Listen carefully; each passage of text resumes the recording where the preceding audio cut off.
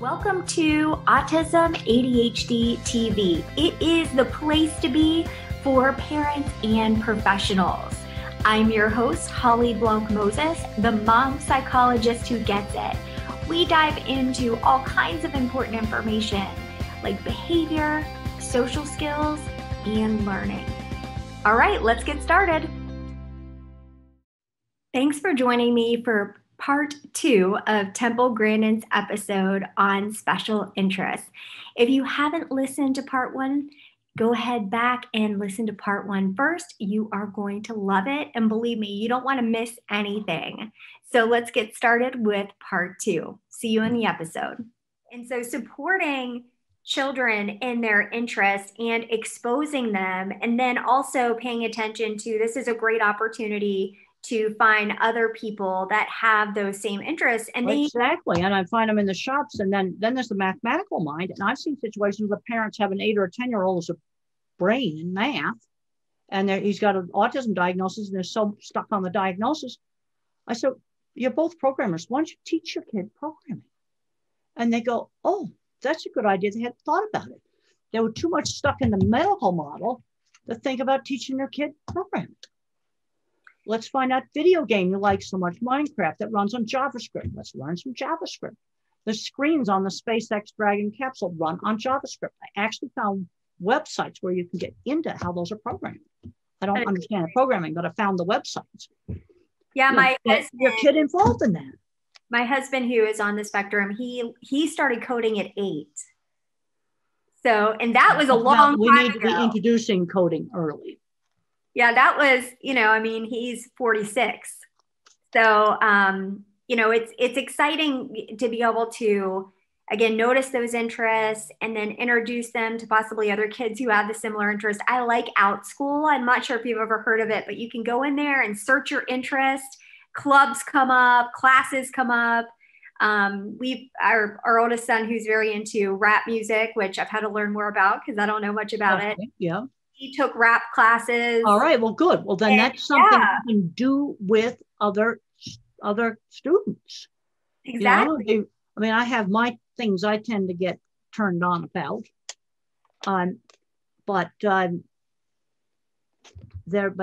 This is what I think the big problem in education today. Kids are not getting exposed to enough different things. So maybe that could be the challenge that we put out with this episode. So if parents are watching, if teachers, therapists are watching, to really support those interests and then make you have to, but sometimes they got an interest that's real narrow, but exposed to other things, and we switch that interest over something that's better than video games, like maybe tools and programming would be another one. Yeah. You see, you've got your visual thinkers like me. We like the mechanical stuff. Also art, graphic design, animation. And then you've got the more mathematical mind. That's going to be programming, the more traditional engineering. But the more traditional engineering needs my kind of mind too. And then you have the word thinkers. Let's expose them to some literature that's worth reading. Exactly. And you can do rap lyrics. And okay, let's say the kid likes rap music. Okay, let's learn how to play it. I'll learn how to sing it. Yep. And you learn how to, copy existing songs, and then you make up some original ones, because I want to start getting original things. Yeah, he writes his own lyrics. And it's good. You've got to get exposed. See what's happening in some states, and it's a big difference between states, is all they care about is testing. We've got a big problem today with students not being taught writing skills, because the thing that helped me a lot in my career was I'd write about my projects. Putrid grammar, putrid. Graduate students, and they're smart students. And when I question them, I find out they never wrote a book report, and they never had a teacher mark up their work. Oh my goodness. No, I am serious. And I have talked to a lot of professors about this. And one of the things that helped me be influential in the livestock industry is I wrote about my projects. And I have to correct, and I've taken students' journal articles and I'm correcting them. I said, I'm going to get your writing from awful to usable. So you can write a coherent memo about something. I know sometimes they'll say that writing is difficult, but I think if you're writing about something you're passionate about. But you have to learn how to explain it clearly. Let's just take an experiment you do. And you've got to explain what you did. The breed of the animal. Okay, let's say it's nutrition call. The breed of the animal, the weight it came in, what did you feed it? I reviewed a paper recently on some cattle behavior stuff, and there was no description of you know how cattle stick their head through into a trough? Mm-hmm. Well, the design of that thing can affect their feeding behavior. Oh, I had no idea.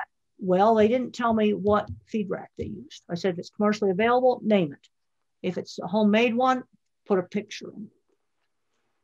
Because this is one of the problems we have on replicating research results. A different design of the feeding bar, the thing they stick their head in when they eat, can change the results. And it changes how much little fights you get between cattle and stuff. It can change the results. I've got to know what you feed them in. Oh, that's so interesting. But I also just have to have a clear writing about what you did. And what I suggest to students, read your paper out loud like you're giving a speech. Read it out loud. And then you go, ugh. I wouldn't say it like that. But I want to see kids get out and be successful. And I'm at over a year, my first big food plant visit. Well, I had a great time. I was geeking out on a little packaging machine that was made in a little local shop, really cool. They just had it custom built. They didn't want the big monstrosity that cost $1 zillion. They wanted a nice one that wasn't any, it was less wide than my kitchen. And it could package these small packages of meat. Yeah, I think that's really, and I'm going to bet you if I went back to the shops, you know, let's spot the person on the autism spectrum there. And you see, but kids are growing up in Nebraska exposed to tools and stuff. Well, in other parts of the country, they're not. That's true. And that's true. And so I'm hopeful again with this episode, we're gonna be able to provide some great ideas as you know how to support those interests, how to get creative, the other thing is I want to bust up the medical model.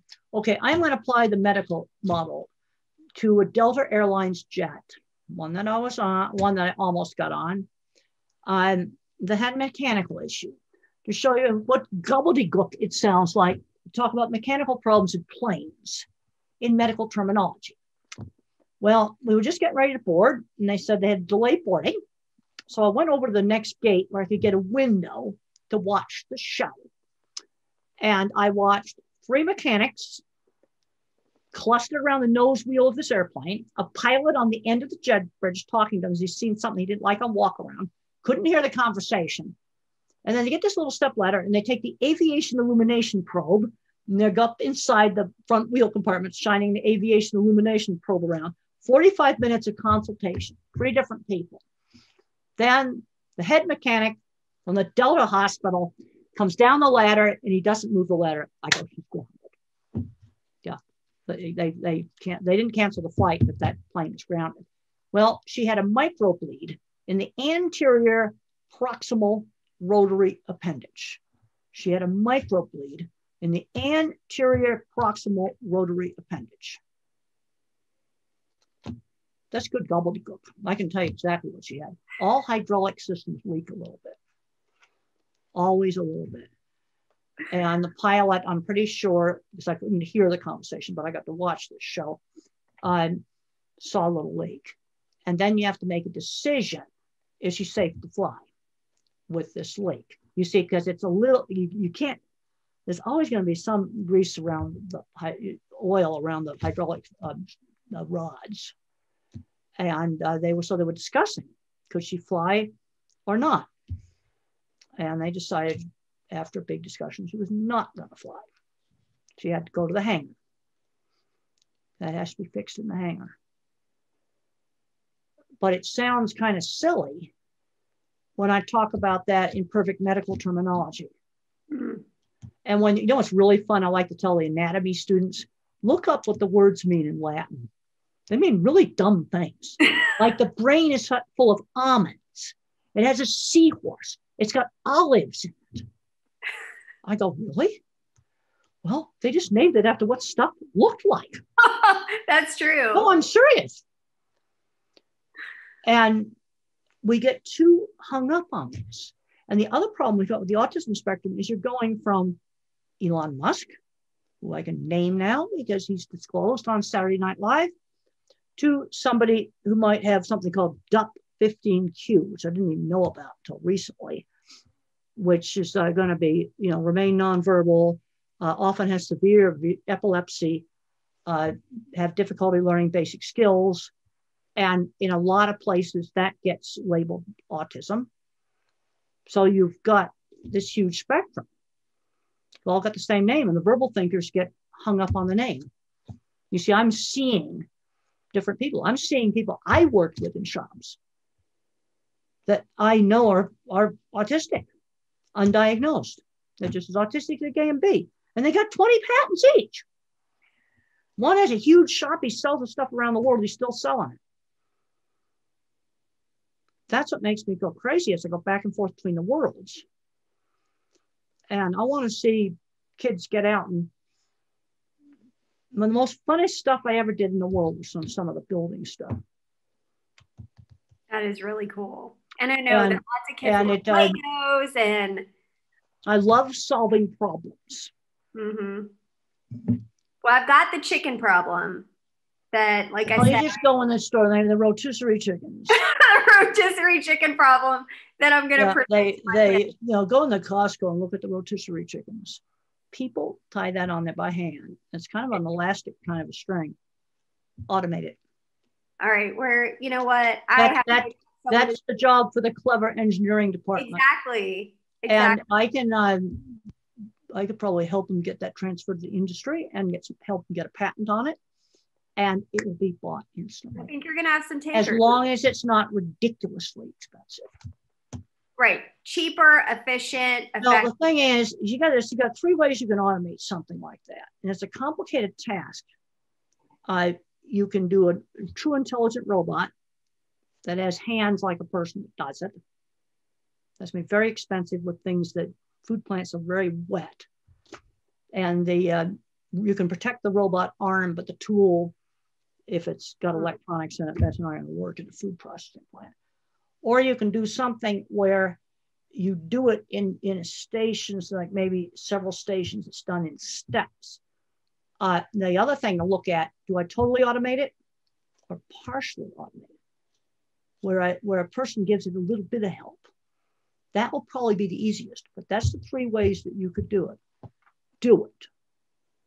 Figure out how to tie those chickens. And it's raw chicken, obviously. You have to raw whole chicken. Figure out how to tie that. And you really think up something good.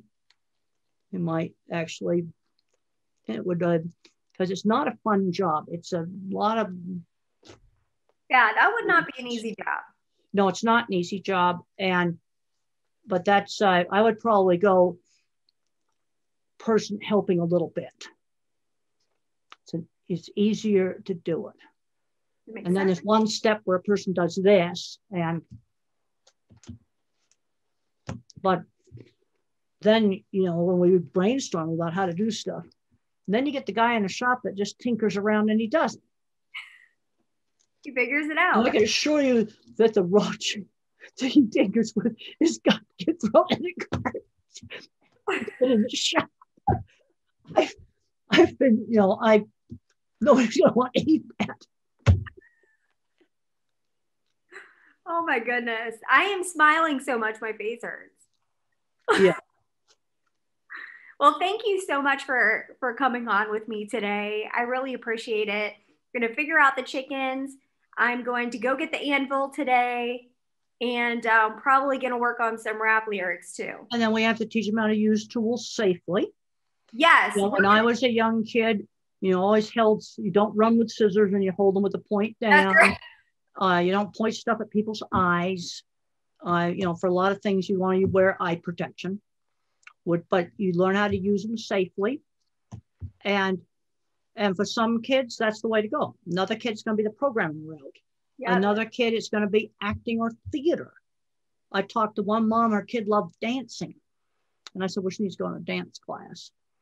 So but you see, this is why I think it's so important for schools to keep all these things, because then kids get exposed and they go, well, I hated that. I talked to one guy, he owns a big metal fabrication shop. And when he's a terrible student, autistic, dyslexic, ADHD, stutterer, loved welding, hated carpentry. But you see, another person's going to love the carpentry.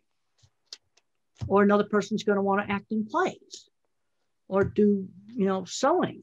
When we were at this factory, one of the guys said he couldn't even sew on a button. Well, and we're going to have to solve problems. You got a pipeline mess. Well, they better learn how to run that thing manually. And they also need to make sure there's no way the computer can force that pipeline into dangerous mode of operation where it could damage the pipeline. Definitely. I mean, I kind of lay awake about this stuff.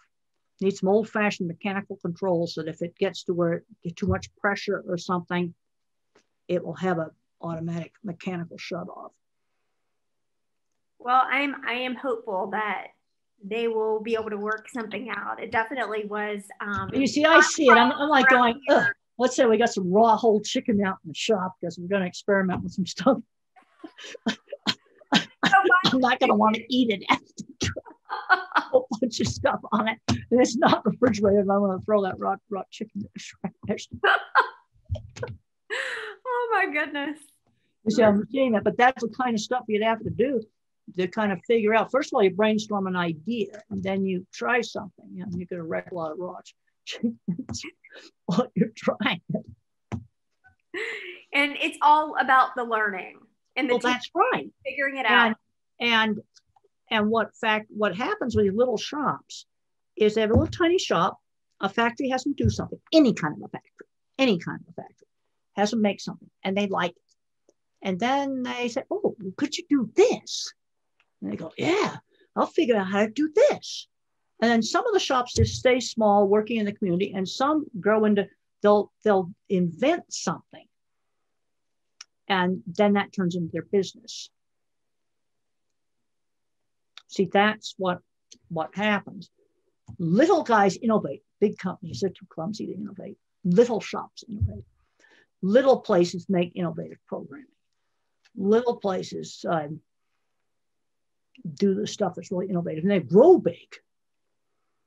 Then they get too clumsy to innovate.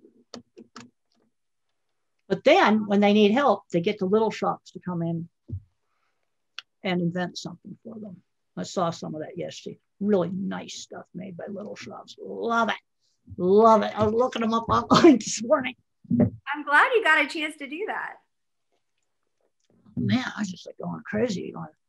I want to get out. I really loved going on my second trip since COVID and visiting the autism camp and getting these kids off the video games. There's no tech in those cottages. That was really good, seeing that, learning about that. Because I think, what would you rather do in life? I mean, my mind likes to solve problems. I find a lot of stuff with people's emotional stuff extremely boring. But I like to solve problems because this whole thing about this pipeline shutting down. We've got to make sure that, I can visualize stuff they could do to it. And I've got to make sure that doesn't happen. Fortunately, all those hackers wanted was money, and the pipeline company paid them off. I just read that in today's Wall Street Journal. Definitely, it's been interesting how your mind works, and you're thinking about, how can we make sure that doesn't happen, or how can that be manual? And I think about, as a psychologist, I think about how people are under stress. They're responding to. I just looked at getting gas. Like you see, whether you've got equipment like that, it's very expensive. It's also going to be very dangerous equipment. And you've got to make sure it's not pushed into getting too hot, too much pressure, where something could get severely damaged, maybe catastrophically damaged. Extremely expensive to replace and also very dangerous. And I don't trust a computer with that. Things like gets too hot, it's going to shut down. Old-fashioned thermostat, can't hack that.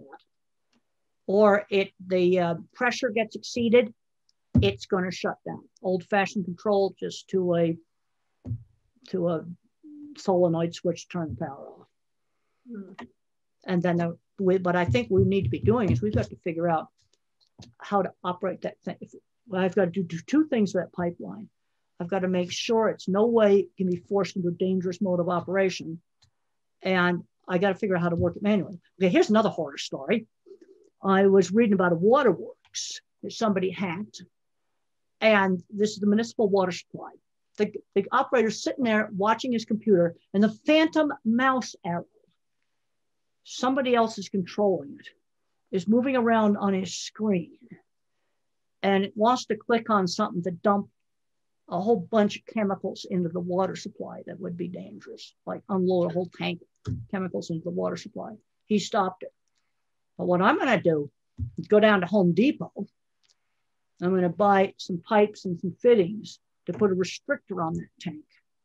So no matter what the computer does, it cannot exceed the maximum dose. Because I bought a little pipe like this from Home Depot.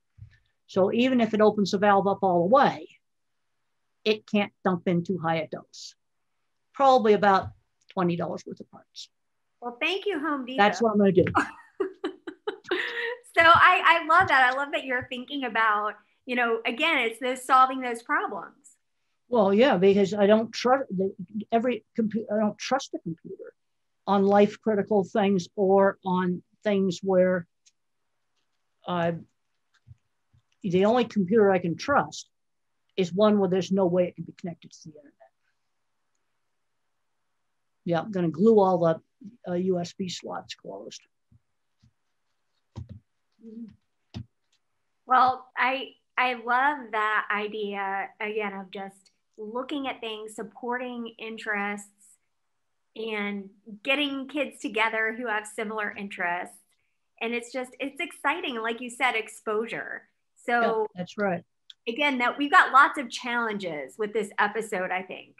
So, people. Well, I want to get people thinking about it in a different way.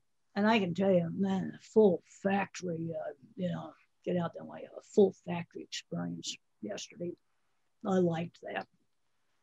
That is exciting. And we looked at a bunch of chickens too. But but how's a kid going to get, okay, maybe one kid goes in a factory, goes, ugh, I don't know anything to do with this. But there's going to be somebody else who thinks that's the coolest thing in the whole world. Right. And it's true. There's not a lot of exposure, but now I'm glad. Okay, another student that I worked with, she had some sandals imported from another country. I said, how do you think those got here? She didn't know what a container ship was. You see, we're getting students totally removed from the world of practical things. Well, that's true. Things magically appear. Well, they don't magically appear. And the Ever Given, people ask, well, what was on the Ever Given? Well, I can tell you some stuff that's not on it. Lettuce and tomatoes. You're not going to put that ship in unrefrigerated shipping containers. No, electronics was the number one thing on that. Then household goods and clothing and shoes. Yeah. Stuff you buy in a store. You're right. I hadn't really thought about that because, people now, they think, I don't want to generalize, but some people think, you order from Amazon, you click, and then it shows up and you don't think about how it was made or how it got. The other thing, somebody gets mad about a warehouse getting built by next to them. Now, just last night, coming home from the airport, I saw a warehouse being built and I saw a sign that said hiring for FedEx. So that's going to be a FedEx warehouse. And, for distribution, they wouldn't have merchandise in there for FedEx, but, they're probably complaints about all these big structures you have to build and all the vehicles involved. Well, how do you think the stuff gets to your house? You don't wave a magic wand. That's right. You see, that's the thing. There's huge infrastructure you have to have all this online stuff work. They're building a huge FedEx. They must have had 20 truck bays on that thing. Wow. That was just last night. I saw it. I wonder what that is. And I could see the sign that said FedEx now hiring. So that's the only indicator that I had that was a FedEx warehouse. Sounds like it's going to be. Well, they're not going to be, it's not a fulfillment center, but it's a, it's where they're going to get all the packages sorted out. But it takes a huge infrastructure. It really does. To get this stuff to you. And then someone bitches about all the trucks. Well, it's got to be somewhere. That's true. How do you get it otherwise? Well, and then one of the things that can help a lot is if you have electric trucks. There's going to be a while before electric trucks are going to work that great on long haul. But for a lot of local stuff, then you cut down the diesel fumes and things like that. But we've got to have these things. And there's a lot of fun stuff in there, the design. That's true. That is. I'm glad that we talked about, all of the ways to kind of look at things. And, for instance, if you have an older computer, maybe your child can take it apart. But if a school doesn't have a school play, like I went to one elementary school, they didn't do school play until middle school. Mm-hmm. We were doing school play in first grade. We were too. And for some kids, theater would be the way to go. This other girl talked to her mom, and dance would have been the way to go. You see, for me, what's made life worthwhile is having an interesting career. Most funnest stuff I ever did is to sit in a job trailer and figure out how to build stuff. I go out and shop and try something. Sometimes it worked, sometimes it didn't. That was some of the funnest stuff I ever did. I love that, because it's just as important to figure out what you don't like or what doesn't work. Well, yeah, I'm a big believer in exposing to a whole lot of different things. Somebody else is going to like poetry, but if they're not exposed to it, you get exposed to enough different things. Then you find out what you like. You also find out what you hate. That's really, really important. It is. It is. And again, I thank you so much for your time. And this has been incredibly helpful and fun. It's so fun to interview you. So when you, I know, everyone is going to already be familiar with your work, but if they want to learn even more from you, how can they do that? What I'd recommend, let's talk about some books. We already talked about things to get kids doing stuff, The Outdoor Scientist and Calling All Minds. I'm actually going to order that one today, The Outdoor Scientist. And the Calling All Minds is all my childhood aviation experiments I did at a really young age. If you have a young child that's if not talking, this would be the book. It's my most basic book. A lot of little short chapters, the way I see it. In the autistic brain, I talk about the science behind object visualizer, my kind of thinking, the mathematical thinking, and the word thinking. And a lot of people are kind of mixtures. And then Thinking in Pictures is my autobiography. And I talk about how I got my career started. I also saw doors to opportunity. There's a scene in the HBO movie where I walk up and I get the editor's card, because I knew if I wrote for that magazine, that would really help my career. I saw that door. Too many people are pounding away on the front door, interviews and all of that. No, get the job through friends. Half of all good jobs for everybody are back door or side door. A friend knows somebody. That's how they get into really good jobs. I like that. So networking for sure. Well, and networking in the community. There's more things in the community than you'd think. I mean, our parents said, well, there's no services. Well, there's more stuff around than you'd think. Talk to people in your church, talk to a friend that owns a shop. And the minute they're 18, I can put them to work in a shop. And if I think they're the kind that might like that, I want to get kids working right away as soon as they're legal in a paid job. The other thing I'm seeing with a lot of voc rehab and some of the therapy community is they don't differentiate between where bagging groceries is a training job for one summer. And for other clients, it is an appropriate career. But for someone like me, it's not. It's a training job. And I'm seeing where they're not getting exposed to enough higher level stuff. That makes sense. And I, I figure at the age of 70, I'll be 74 this summer. Well, I can tell you one thing. I had a problem walking around all the places they took me to in the last 3 days. I have trouble standing all day. Well, happy early birthday. Okay, well, but I want to help the young. There's a whole interesting world of things to do out there.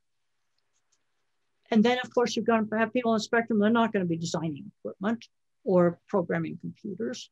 But I had one person tell me about a nonverbal individual, and he loved rolling napkins at the local restaurant. They appreciated his work doing that.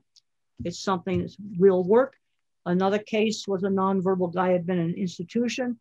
They taught him how to make coffee at the local gas station. And everybody appreciated his really nice coffee. You see, that's doing something you're good at that other people appreciate.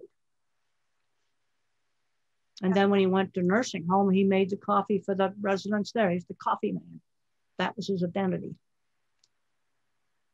I love that. And there really is something for everyone.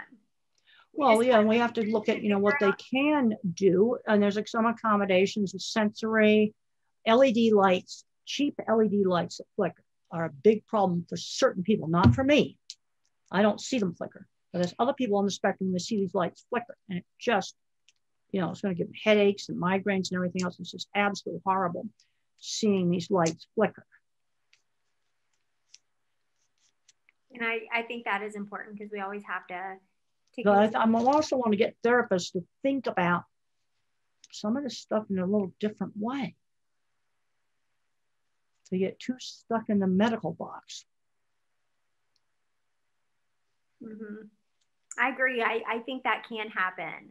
And I know that my colleagues who also support children on the spectrum really are working hard to, help the child self-advocate, to say what they want, have people listen to what they want, figuring out how to support them in a way that works best for them. Well, multitasking can be a big problem. Attention shifting slowness. If you're working with little kids, you've got to give them time to respond because they're like a slow internet connection. Got to do that. And clear instructions, vague instructions don't work. The other thing you got to watch out for, long strings of verbal directions do not work. I cannot remember them. Give them a pilot's checklist, step 1, step 2, step 3. Or with multiple steps. I messed this up the other day when I had asked my older son to take the garbage out. And then I said, I was thinking of myself when I was reminding myself to tell him something. And then it came out and I said, and he goes, wait. One thing at a time. And I thought, sorry, and I'm glad that if you wrote it on a little piece of paper, take the garbage out and then start doing the laundry. We usually do that. I usually have like a small index card where it'll have the lines and then a number, and he can refer back to it as much as he wants to and needs to. That happened to be like a strange situation where I said it verbally and I was not paying attention like I should have been. Yeah. So I'm glad that he reminded me and said, hey, wait, just hold on for a second. Let me get this one thing done first. Well, that's absolutely right. Yeah. Well, again, thank you so much. And I greatly appreciate your time. And I know our watchers and listeners have learned so much today. Okay. Well, wonderful to talk to you. You too. Take care. All right. Thank you so much. I'm going to leave the meeting and thank you very much. Thank you for joining me today. Don't forget to click that subscribe button so you don't miss any future episodes. If you like this episode, please share it with someone. It may just be what they need to watch today. If you're a parent, I'd love if you came on over and joined our Facebook group, Autism ADHD Group for Parents.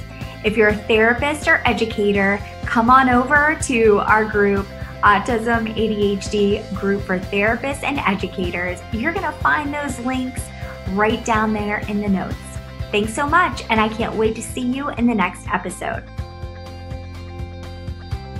All content provided is protected under applicable copyright, patent, trademark, and other proprietary rights. All content is provided for informational and educational purposes only. No content is intended to be a substitute for professional medical or psychological diagnosis, advice, or treatment. Information provided does not create an agreement for service between Holly Blanc Moses Crossvine Clinical Group, the interviewee, Holly Blanc Moses LLC, and the recipient. Consult your physician regarding the applicability of any opinions or recommendations with respect to your symptoms or medical condition or the symptoms or medical condition of your family member. Children or adults who show signs of dangerous behavior toward themselves and/or others should be placed immediately under the care of a qualified professional.